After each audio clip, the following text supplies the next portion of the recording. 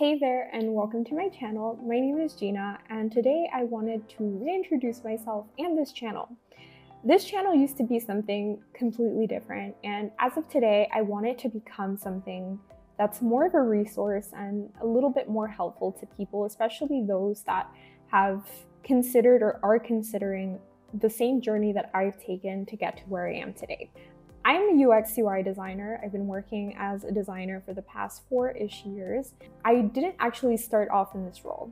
What I wanted to do today is I wanted to make this video to help people that don't really know where to start and don't really know what the process is like to move into a career that's completely different from what they're doing today. This video, I'm sharing my story about how I moved from customer support into UX design, and I'm going to share 4 takeaways that I think are going to be helpful for anybody considering and making the move. And without further ado, let's get into it. So going back in time a little bit, when I first started my career, I didn't hold any design jobs, to be honest with you, because I was living in New York. I'm from New York. And for me, it was easier to get, instead of design jobs, to get customer-facing jobs because that's what I was good at. That's not to say that I didn't have any design experience at all. I did. I studied art and design when I was in high school, and then I continued studying it when I was in college and then my 4-year college. But I always struggled with making that leap because I was already comfortable doing customer support. Once upon a time, some of the jobs that I held were cast member at the Disney store in Times Square. I worked at the Yankee Stadium as a premium hostess, as somebody who knows absolutely nothing about baseball, by the way. Those were some of the interesting jobs that I held, but you know what? I loved those jobs. At the moment, I had a lot of fun and I learned a ton from them. So fast forward a bit in time, my first big girl gig was working at Shutterstock. I was a customer support rep there, and it was my first foray into the tech world, which I think a lot of people, when they think of UX UI designers, they think of the tech industry, which that's fair.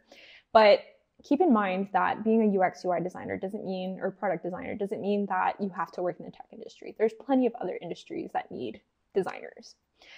So from Shutterstock, I worked at a bunch of different startups working in customer support. Enter Design Lab. Design Lab is an online boot camp for people that want to transition from whatever job they're holding into UX design. I was working there as a customer support rep, and that was a pivotal moment for me because that was the first time that I saw UX, or well, first of all, I understood what UX design was, and I was able to see that it was a viable career option for me because it seemed to blend all of the things that I was either interested or good at. Yeah, it was a very interesting moment for me because I had to make this decision on how I was going to transition there to where I wanted. So I had to speak with my manager, but it wasn't that simple because I always struggled with advocating for myself. I mustered up the courage to speak to her, and as fate would have it, she encouraged me to take the course. I spoke to the people I had to speak to, I got approved to take the course, and I started it. Fast forward in time a bit, I was taking the course, I was doing it part-time, which is about 20 hours a week. I was working full-time, and then on top of that, I was working another part-time job for the same company, doing some of their marketing, design, illustration, motion design stuff. And on one hand, I was having the time of my life because I was like, yes, I'm doing what I really want to do. But on the other side, I was stressed. And if I were to point at a moment in time where I was like, okay, this is where I sacrificed to get to where I am right now, that was it. That was where I felt like I had sacrificed or was sacrificing, time, relationships. I was so lucky. I was very much in a privileged position. And I understand that because I know that there's people that are probably doing that and more, and they're doing it alone. I had my now husband, I had my in-laws, I had my parents, my friends. They were all supporting me to get to the finish line, and thankfully I did. So I graduated, and at that point, my mentor and I were talking about sort of working together. Not sort of, we wanted to work together. He hired me out of the program and I worked with him in his consulting business, which I was honored, of course, because I still consider him to be such a really good designer, such a strategic thinker, and he's definitely a mentor to me to this day. So we worked together on a bunch of fun projects. It was so varied. I was working on like branding projects, UX design projects, illustration stuff. It was really varied. Web design. It was all going well up until I realized I was being very honest with myself that I needed to work on a team. It was just the two of us for the most part, and for somebody that was really early in their career, I felt like I needed peers that I can riff ideas off of or just learn best practices from and stuff like that. Like, it's just, I felt like at that point, the more insights I got from other people, the better it was for me to grow. So with a heavy heart, I did part ways at that point, and I looked for a new opportunity. That opportunity was a very coincidental and serendipitous type of event for me, because I had reached out to an old colleague of mine for something completely unrelated. Shortly after, she reached out to me because she was hiring for a UX UI designer. She was head of product for a German startup, and I applied, I interviewed, and I got the job. That was, for me, like the best news ever, because I was working on a team with two other designers. I was working closely with her, the PM, and well, she was head of product, so she was like de facto PM, and working with like a bunch of really talented developers. It was all going swimmingly. I was learning so much, but then they had layoffs. I was the only remaining designer on the team. That put me back exactly where I started, and as much as I loved working with my manager, she's still somebody I consider super intelligent. She was my guide at the time. I had the conversation with her that I was going to look for another role, and again, as fate should have it, I was connected to another German startup by somebody that I knew. I applied for the job there, I got it, and I started working there. That was for me another moment in time where I felt like I just like my knowledge of product processes, design systems, all of that stuff, that just like skyrocketed. I learned so much there. I'm so grateful to my manager from that company, to my team, the people that I worked with. All of them taught me something, and I still carry all of that with me today. And I genuinely believe that I wouldn't be where I am today if it hadn't been for everything and everybody that I learned from at that time. I poured my heart and soul into what I did there, and I did reap the rewards from that. I got promoted 6 months in, which for me was incredible. It was so satisfying to see that, you know, all the work that I was doing was paying off. And it was hard when it did come to the decision to leave that company, because my team was so great. I love the UX design team there. They were amazing people. They are amazing people, and I still keep in touch with them today. So you're probably wondering, why'd you leave there? Well, there was a few reasons, but I think the two that were the biggest were, one, I was getting married. The other one was, actually, this is the bigger one. Remember the mentor that hired me out of Design Lab? Well, he reached out to me and connected me with a startup that needed some additional design help, and I work there full time today. So I think we're at the point of this video where we can start talking about the takeaways. So let's get to it. Takeaway number 1, the power of networking.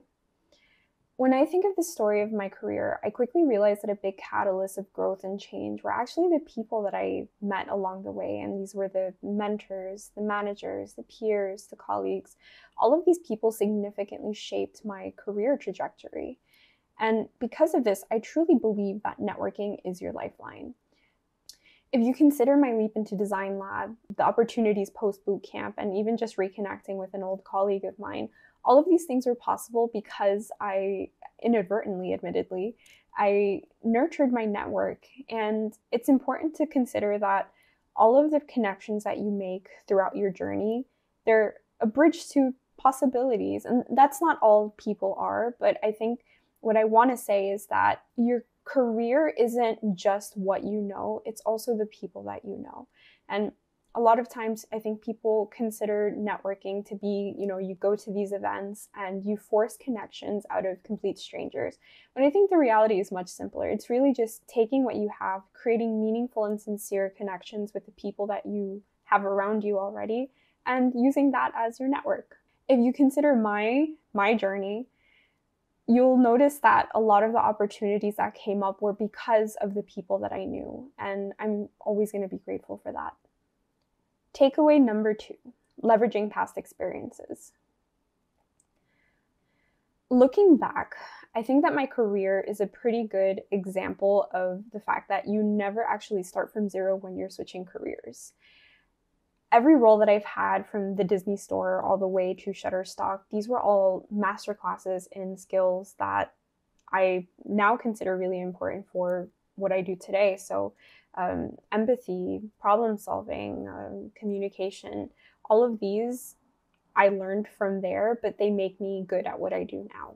Every experience is a building block, because no matter what, there's some way to connect your current strengths into what it is that you actually want to do. And an example is, are you coming from a background working as a teaching assistant? Well, I'm sure that you also need to know how to be empathetic. You also know how to problem solve and think on your feet. And guess what? All of those things would make you a really good UX designer as well. Takeaway number 3, balancing skill sets. I believe that UX design is a trifecta of skills. It's your soft skills, it's your technical skills, and it's your design sensibility. I think my journey highlights the importance of understanding where you are in each of those categories, because, for example, in my case, my early customer-facing roles, those helped me develop a lot of those skills, the soft skills that I use today. The boot camp helped me understand how to use those more technology-related things like Figma and understanding HTML and CSS. My early education in art and design helped me create a foundation for that design sensibility I spoke about. I wasn't a great designer to begin with, just to be clear. I definitely, I understood some of those design principles, but I wasn't necessarily great at them. I would say that the real growth comes from identifying the things that you're actually not good at and focusing on those. Why? Because it's really easy to lean into the things that you're good at. And to a certain extent, it's good that you do that, but it shouldn't be the only thing you focus on, because to be a well-rounded UX designer, you need to be able to do all 3 of those things that I just mentioned. And in my case, one of my weakest points was presenting. That's a soft skill. I'm a naturally shy person. I'm a naturally introverted person. I just fake it really well. And I struggled a lot early on when I had to present my work. But I learned the importance of, from the very beginning of your design process, being very intentional with your design decisions and always being able to have an answer to why.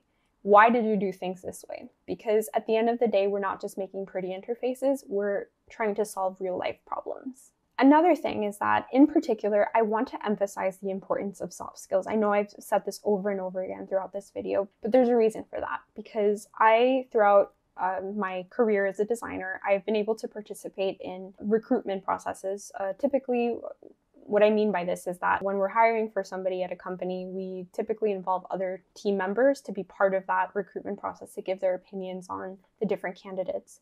So if it comes down to 2 equally talented designers, what ends up being the tiebreaker and what ends up sometimes tipping the balances in your favor is the soft skills, because we'll be asking ourselves, can we see ourselves working with this person?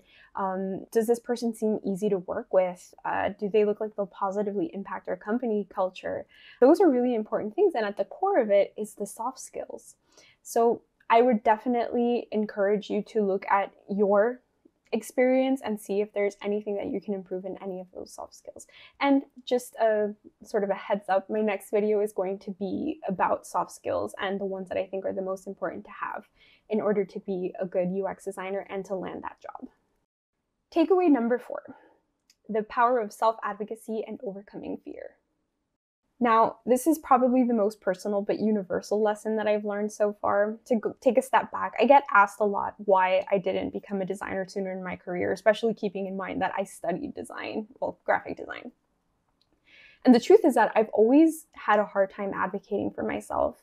There was always a level of fear that I had of letting people know what it is that I really wanted to do, because I thought that people were going to think that maybe I just didn't want to do my job. So I ended up doing the opposite. I would like lean in to trying to be the best customer support person that I can be. That obviously took away from me being able to focus on being a better designer, becoming a designer at all. So I realized that advocating for yourself isn't just about confidence. It's about recognizing your value and not being afraid to share that value with the world. And it's also about moving beyond the fear of rejection and embracing the possibility that maybe you can be that designer that you want to be, or whatever it is that you want to be. So don't forget how important it is to advocate for yourself. Take it from me, who I probably should have done this a lot sooner in my career. So what does all of this mean for you? Whether you're looking to shift your career into something else, or you're actually looking to continue to grow in your current career path, just remember these lessons. Your past work experiences aren't just history, they're your arsenal. Your network is more than just your contacts, it's your community. Your skills aren't fixed, they're fluid, and they're going to keep evolving with every experience and every new challenge. Your voice is super powerful, so use it to advocate for your dreams and for your next big leap. Thank you for allowing me to share my story with you. If this journey of mine somehow resonated with you, or you're going on your own journey, I would love to hear about it in the comments.